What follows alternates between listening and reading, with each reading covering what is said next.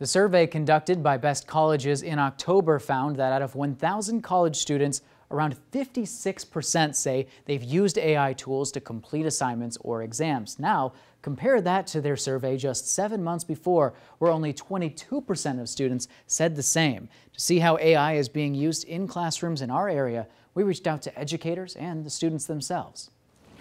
At the beginning, let's say a year ago in the spring, it was just a discussion about what these tools are and how it could impact a specific discipline.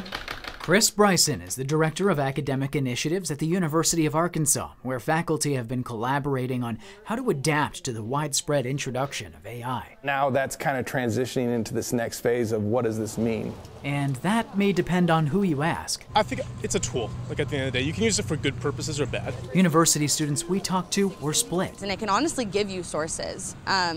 If you need help finding topics for a paper or a research project. We're paying for this kind of education and we have a lot of great resources here. I don't know why we wouldn't just do the work ourselves. Most students tell us it's okay to use AI for research, but are concerned about their peers using it for full assignments. They don't want you using it to write like papers or using it to do all of your work, but I mean, people still do it. The reality is that I have friends of mine that have used it and done it and just never seem to actually catch anything. Because AI chatbots can make it harder to detect cheating, Bryson encourages the university's professors to take a less traditional approach. It's kind of a community effort is the best way I could describe it. It isn't just faculty trying to create rules and making sure everybody adheres.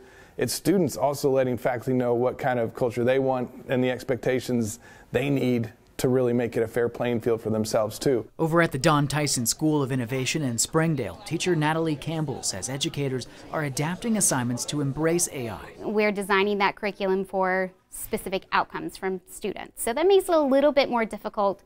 They can't just ask for a summary. Students here say use of AI chatbots is widespread. I'd probably say around 98 to 100% have at least touched it at one point. But 11th grader Daniel Paxton says he's confident teachers would catch students if they used AI to cheat. Instead, Paxton says he uses it to study more complicated subjects. When I'm reading a lot of these scholarly journals, a lot of times the lingo they use in those journals are very difficult for just a high school student to understand. But most high schoolers that I interact with totally use it. Dara Cuenca says that she uses AI chatbots to break down topics for her debate team and sees it as an opportunity to make sure students of all backgrounds are able to keep up. I know I couldn't afford tutoring, but now ChatGPT is like my tutor and it helps me understand things. Campbell says it's now up to educators to make sure they and their students aren't left behind. That's why we want to try to incorporate it into the classroom so that we're teaching them how to use it appropriately. And if we just say, no, don't use it, and we're afraid of it, then